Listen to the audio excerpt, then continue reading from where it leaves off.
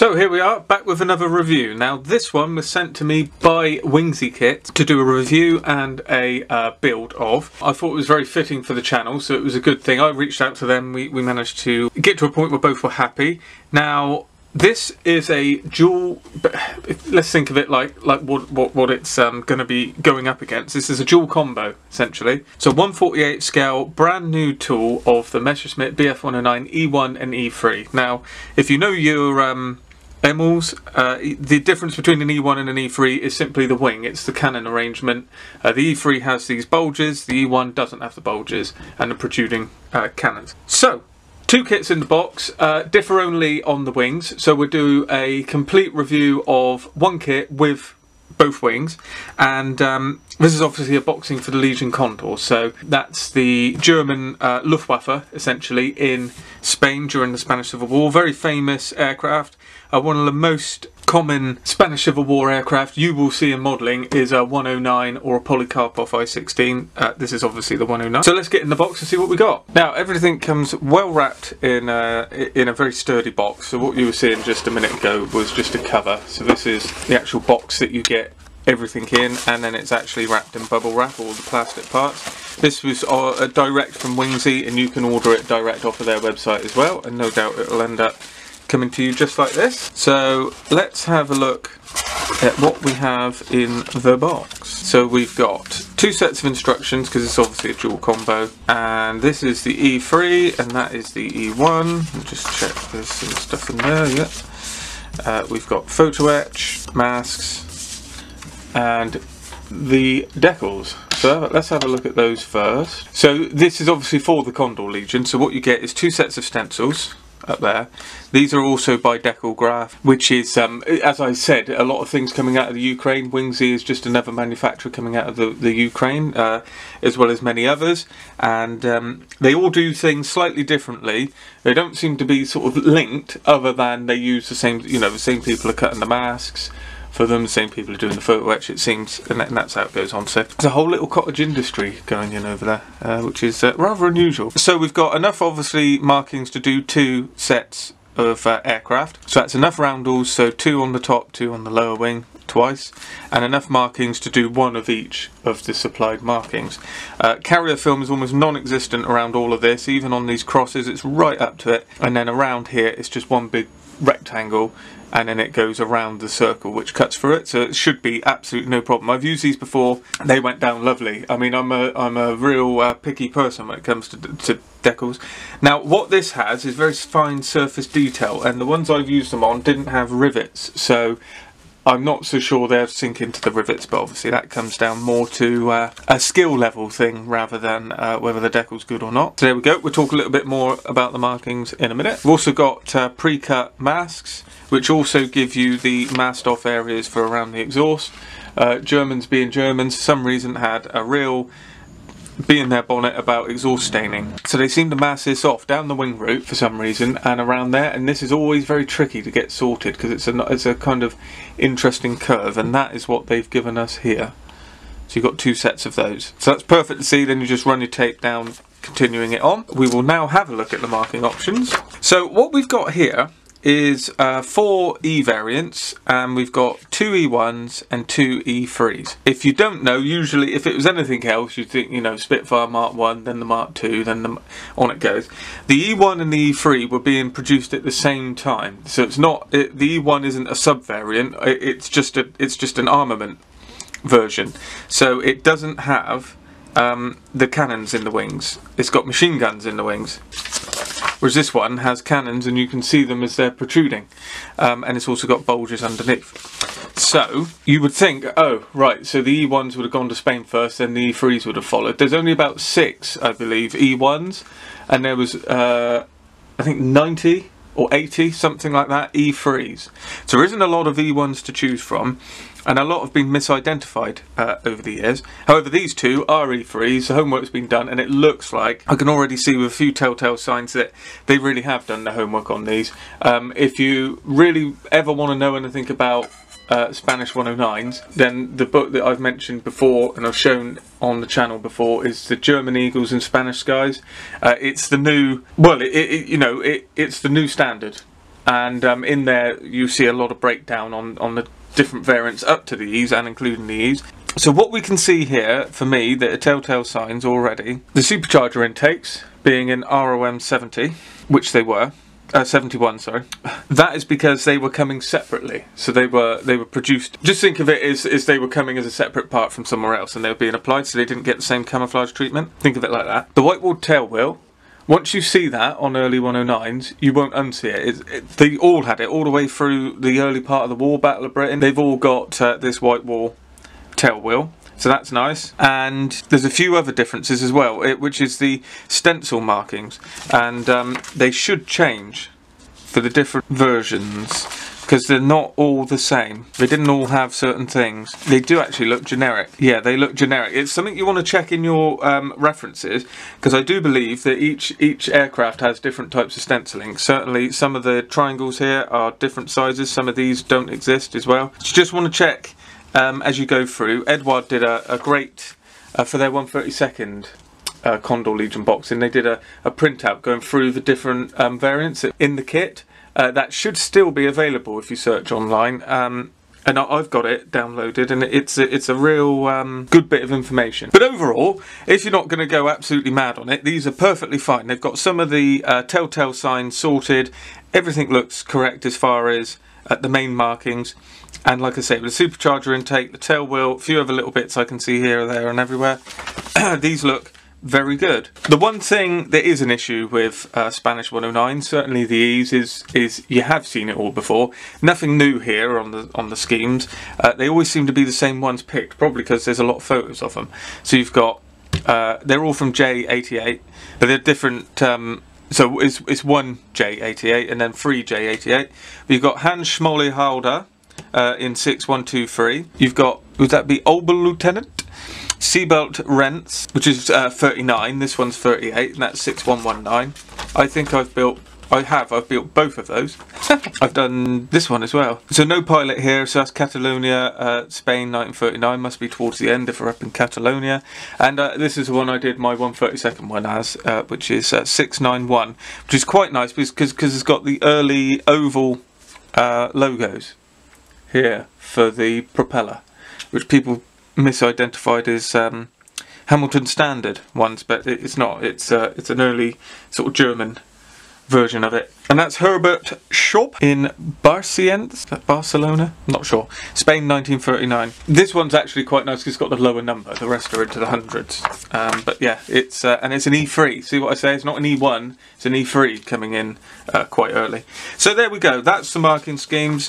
If you really want to go to town with it, get that German Eagles in Spanish skies. So as we're here, we'll have a look. You get 2 instruction sheets. We're going to look at the E3 and obviously just then look at the wing for the E-1. It's going to be difficult not to make direct comparisons with the Edward kit in 148 because that's really the standard at the minute. So that's what we'll be looking at. I've already had a look through here, and there's a couple things that I'm not going to say they're wrong. You just want to check your references. They're unusual, I think, that they are correct in a certain instance. So it's something just to bear in mind as we go through. I'll point out a couple of the options. So first off, looking at the cockpit, how it's made up, we've got the cockpit floor with the seat going in and the instrument panels down here, the oxygen tank and the rudder pedals. First point is the rudder pedals. This isn't incorrect. It can be one or the other. It looks like you get rudder pedals that are solid, rudder pedals that have circles drilled out of them, and also you get rudder pedals with the circles drilled out of them and a plate put over the top for sort of like gripping. I would imagine, being earlier versions, these would perhaps in a Condor Legion boxing be the ones with the holes in, but that's up to you. And rudder pedals, you can barely see them once they're in there. We've got the seat going in with the lap harnesses going on, and all of this is pretty much standard being made up here. Some nice small parts of photo etch going on as well to give us a bit more detail. The oxygen tank compared with the Edward one is correct. It is the right height. The Edward one is incorrect. It's too tall. You have to cut it down. Then we make up the cockpit tab. We go into the propeller being made up. We will have a look at the propeller when we get to it in the sprues. It looks ever so slightly it looks a bit too short and fat. It looks like it's the correct dimensions if it was just to be elongated a little bit more, and they run to a point, whereas in the kit they are more rounded. It's almost like an E merged with a FG propeller. Bit more paddle-like. We get some nice options for blanking off some of the holes that you don't get in the Edward kit. You have to build an engine here, so you have to build an engine, and if you want it closed, you sand it off. Here we've got the top of the engine blanking off these holes in the openings on the top of the cowling and behind the machine guns, and we've also got what you can see here. This is part of the coolant header tank. I looked it up, and you see it through the holes here. There's a hole there. And you can actually see it, and it stays there. It doesn't spin. It's I don't think, but it's part of the front of the engine, so it should be visible. And it's nice that we've got that here as a sort of blanking off that hole as well. Then we make up the wing. Not a criticism, but I will just ask. I don't know why we've got separate wing tips, but we do. I can't see any reason for that. In a Spitfire you have different, you can have clip wings and all the rest of it, but in the E series the only different wing is a T, and that's a completely different wing. It's not an extension, but nevertheless that's fine. Then we've got making use of the 2-page spread in the middle, the stencil data layout, which is good, and we've got the paint callouts down there as well, which are in Mr. Colour and Mr. Hobby. So the fuselage goes together, and then the cockpit tub and the chin goes on afterwards. So that's a nice touch. Means you don't get any. You can sand all your seams and everything without getting dust into the cockpit. Getting the horizontal stabilizers ready, and it looks like these are tabs going in to take the horizontal stabilizers. Then the wing goes on, and the radiators, the sidewalls for the radiators are going on as well, which is a nice thing to save. That shouldn't need sanding instead of having a seam across the middle or something like that. Got photo etch as well, much more extensive photo etch than you'll see in other kits, which is nice. The exhaust stubs going in, not hollow. So something to watch out for. Then the canopy's starting to go on, so the front and rear portion of the canopy, and the slats and ailerons and elevators going on, as well as the seat belts. We'll come to them in a minute. Then we make up the insides of the radiator with the top part going on. We've also got the chin intake, which again is another nice touch. The Edward one is already moulded in. It goes together like that, and then you have to deal with this seam. So we've eliminated that, which is a plus for sure. And this is much more finer detail than you'll get on the Edward one, even if you were to get the photo etch upgrade. We've got lots of tiny little bits of photo etch going on along here. Then we've got the flaps going on, tail wheel, landing gear, counterweights and pitot tube. We've got photo etch parts for I can't think what they're called, the opening parts at the rear of the radiators, the bits that open like that. These are in photo etch, so they'll be very fine. And then we're adding in the machine guns, this being an E3, the canopy and the aerial or antenna mast. And that is the 109s that are currently available, and they're bound to have E7 and running up through the rest of them. So E1, E3, E1 and E3 dual boxing, I shouldn't say dual combo, and the E4 is out as well. Now looking at the photo etch, you can see it's quite a small fret, but it's all there. This is the oxygen tank. This is the part of the oxygen tank front there. We've got the rear portions of the radiator and the chin intake, the armoured headrest as well. You won't see that in Condor Legion aircraft. And we've got the seat belts now, or the harnesses. Now, something to be said about these. First off, before I go into this, I think you can use these in the original way and it's not a problem. You just slide that through the hole in the seat. What they've chosen to do for all the whole E series, which I find a bit strange, is they've given us these harnesses, and actually I'll just get the seat out as well. My understanding, I've looked this up, I've talked to a couple of people, I can't see that there's anything other than occasionally you get the seat belts laid out in the way that they're given here. The vast majority go through this hole here, and they're tensioned by a kind of spring. There's like a bar and a spring tensioner here, so they come down here and tie on the back. Obviously you don't need any of that for models. It's quite perfectly fine for modelers just to push it through the hole in the seat and just stick it on the back. Now the hole in this seat is not hollow, so there's one thing. But the type they've given you here do exist, and I've got a picture that I'll show you in a minute. And it is pinned. It's sort of a pin. This piece here is kind of fixed there, and then the belt loops around it and goes back down behind the seat. Now that I can only seem to find is an occasional way of having them. Now to show you that it did happen, there you go there. This is on a T series, and this is what you've got in the kit. This is what they give you. It goes around like that. But I'm certain, and you can see, because when you find the pilot sitting in there, although ironically I don't actually have a picture of it in this book, but you'll see that the pilots often, you know, you can be seen. See it. I thought it might have been an early layout, but it's not, because as you can see, this is a B. It's not got them there, and it's actually running down the back there, as you can see, as we've gone through. This is my understanding of how they're meant to be all the way through the E series.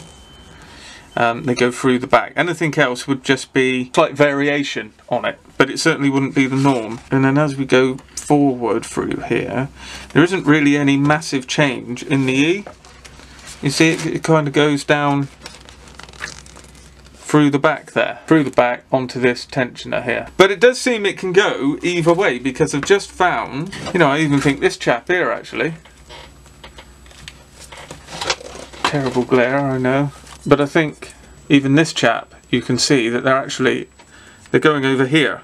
They're going over the top, which means they'll be under what this is given to us from Wingsy. So it really is a case of check your references. And I've just seen a Swiss one. It's got a Swiss one here, although you can't tell anything by a Swiss one because they had lots of different things going on. But that to me looks again like the layout that they've given us in the kit. See that there any better? You see that it seems to be going over. It's not going through the seat. If it was going through the seat, you wouldn't see it. And they're hanging out the side like they're tied up here. So something to bear in mind. It's not something I've seen offered in a kit before, so it's interesting from that point of view. Personally, I'll just push them through the seat for an easy life, and I think you can do that no problem here. You just cut out the hole in the seat and stick them on through. Or if you don't want to bother with that, just cut them off where you see fit and poke them through like that. Just poke them into it. So it's an easy thing, and it's a nice option, I suppose, to have that. However, you know, it's not something I've seen before, so you'd have to really go by your individual references. So that's just one thing to point out. I don't think that's a criticism really, it's just a, you know, check your references really. So now it's time to have a look at the sprues. Now what we've got here, starting off with the sprue that we're on, we have the parts for the wheel wells, the upper cowling, chair, cockpit floor, propeller, well, nose cones, the blank for the oxygen tank, tail wheel, cockpit sidewalls, blank for the engine.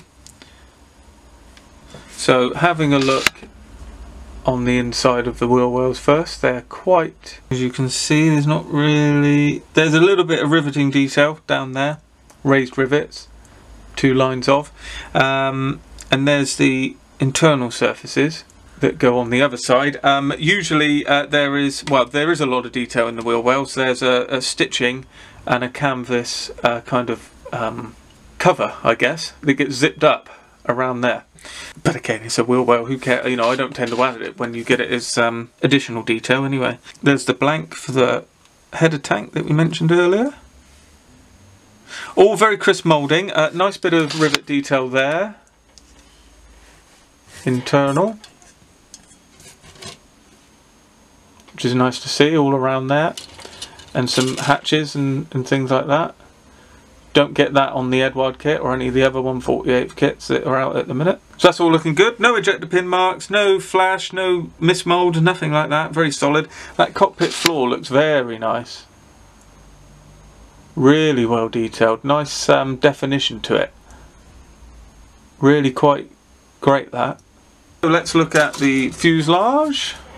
So one thing you'll notice here is the absolutely incredible surface detail that's been moulded into this, with recessed rivets, fine panel lines, raised detail where necessary.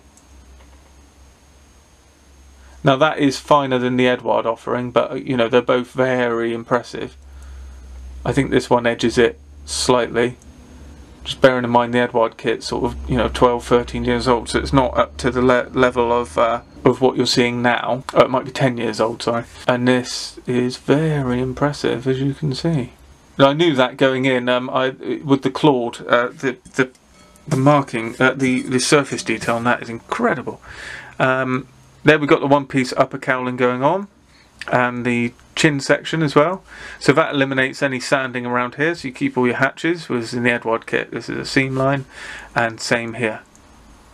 With separate cowling parts actually in the Edward kit. We've got a tropical filter as well, so we've got an E7 coming not too far.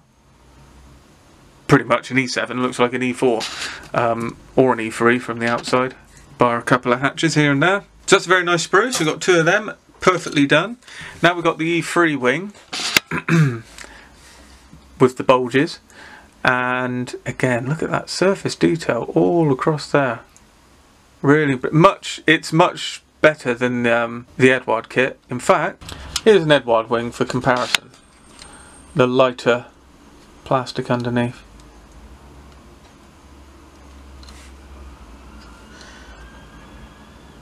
As you can see, there's more. How do I describe the Edward stuff? Just kind of, you know, you just get blocks of it. You see, you just get a line there, two lines there. Okay, for that section. Whereas here, it actually means something. You know, you get a rectangle in there, a rectangle in there. Then you get the vertical lines and the horizontal lines. You also get definition and riveting around the scoop there as well. Whereas in the Edward kit, you don't. Now, in current generation Edward kits, you are starting to get that detail, but just bear in mind, this is a much older, it's one of their first releases with this sort of surface detail. I think that speaks for itself, really. It's very, very impressive as you go out there, even to the point, you know, you've just got circles there, see, in the Edward kit, whereas here you've got actual detail in the hatches. There you go.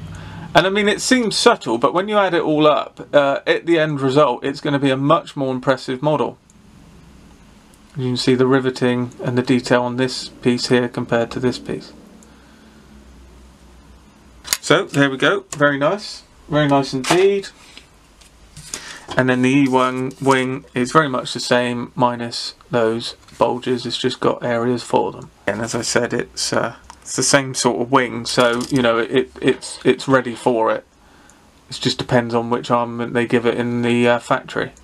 Really impressive. Then we got the top of the wings, which is actually the same, just to show you just how similar the E1 and the E3 is. It's the same, and the only thing you have to do is cut out a blanked off area for the machine gun. So there we go. God, it would be nice if Wingsy went back into the early variants as well, wouldn't it? Imagine that, with all this surface detail. Very nice. Yeah, incredible stuff. And there's the detail for the wheel wells, internals. Now you could argue this is the Edward propeller blades. Now you could argue that that is almost going the other way, but it's very close to what it looks like in pictures. It runs down to a point, it's kind of fatter at the base and then runs out, narrowing all the way down. If you compare that to the Wingsy offering, you can see that the Wingsy offering is a lot fatter and a lot more rounded at the tip. So that's certainly not correct. It should run down to a point. How sharp the point is you know, is arguable, but it should definitely run down to a point. This is much more like the kind of F version, which funny enough I've also got here, you see? So this is an F. It's kind of like they've merged an E and an F together. Is it much closer to that?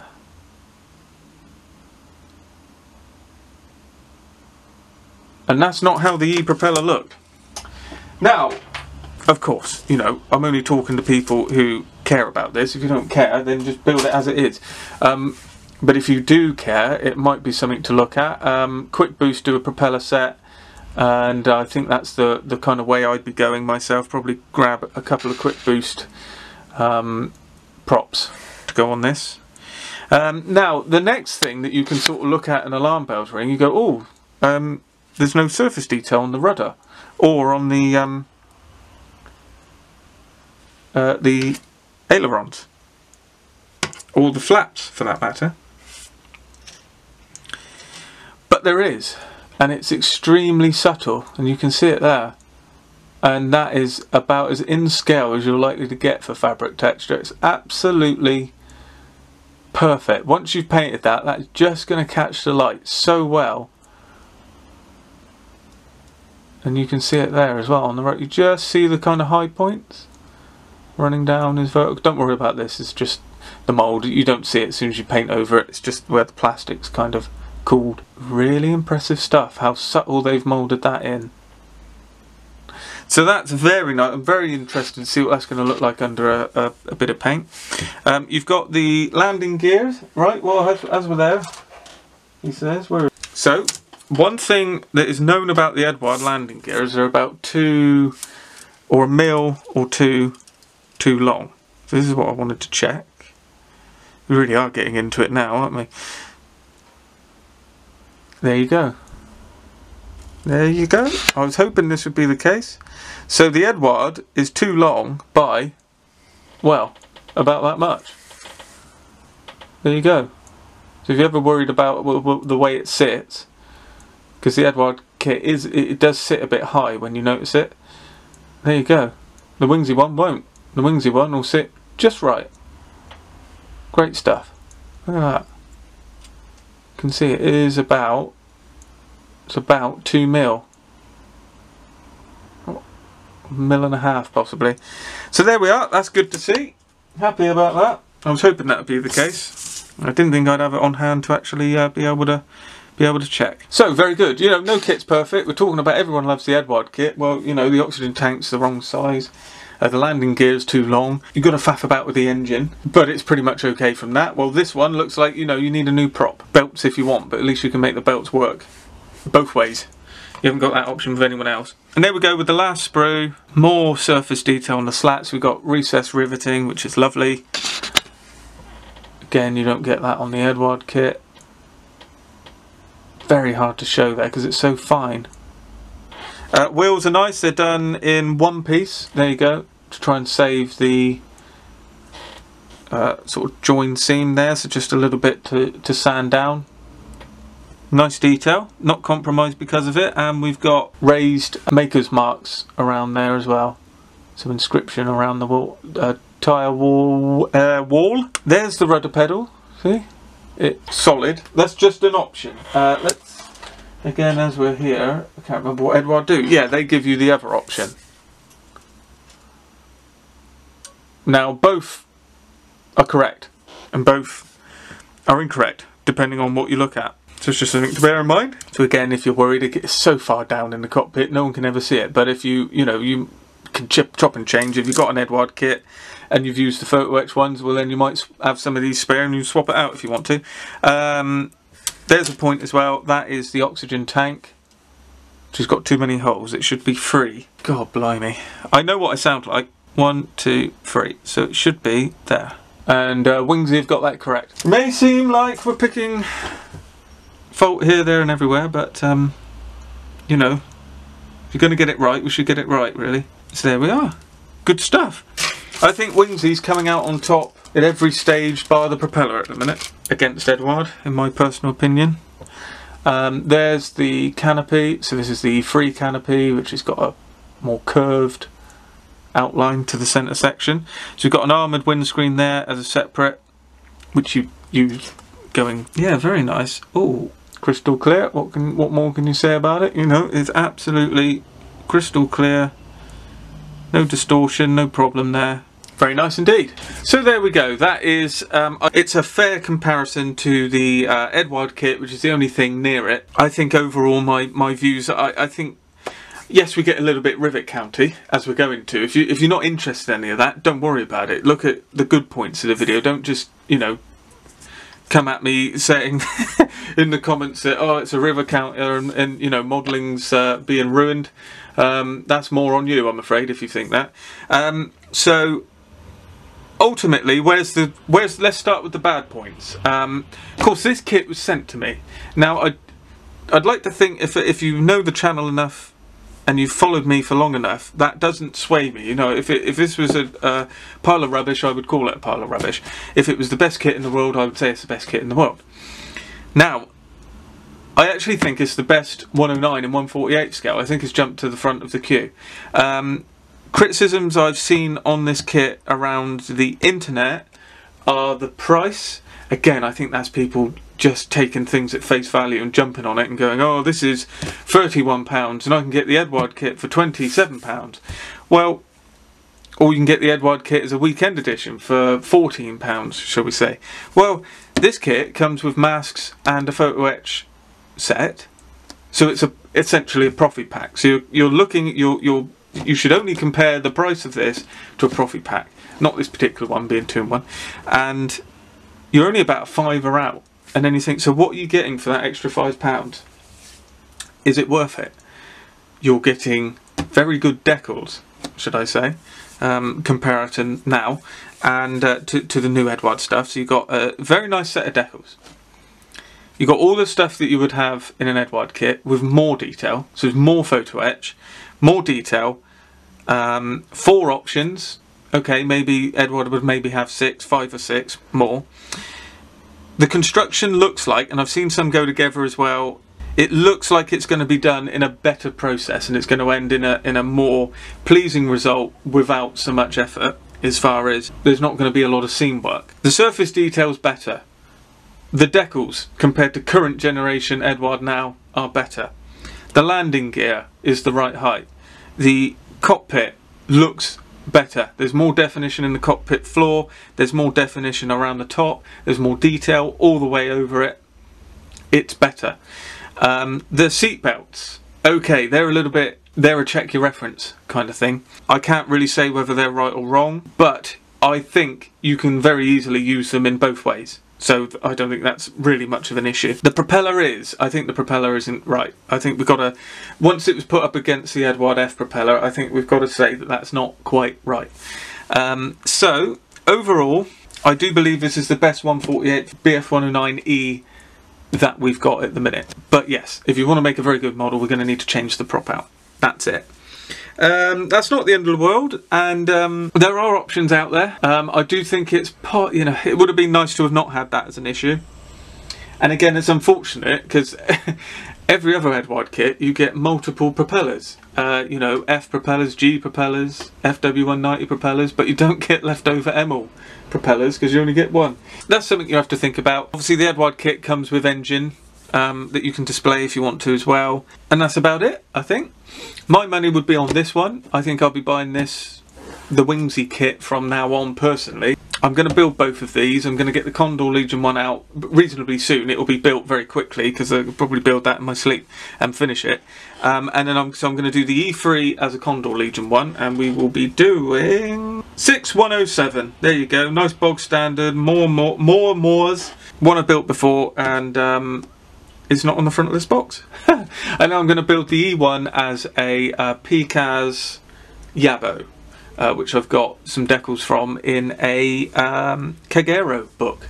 So I'll get both of those out reasonably soon. So thanks to Wingsy for supplying us with the kit. A build will follow this for shortly as well, as I've said.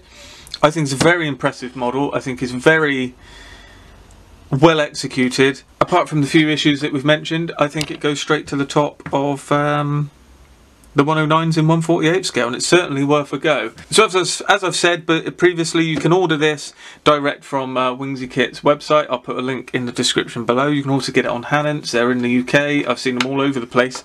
So there's plenty around. Should be very accessible. So if you want to have a go at it, look it up and get one in your stash. So as always, thanks for watching, and I'll see you in the next video.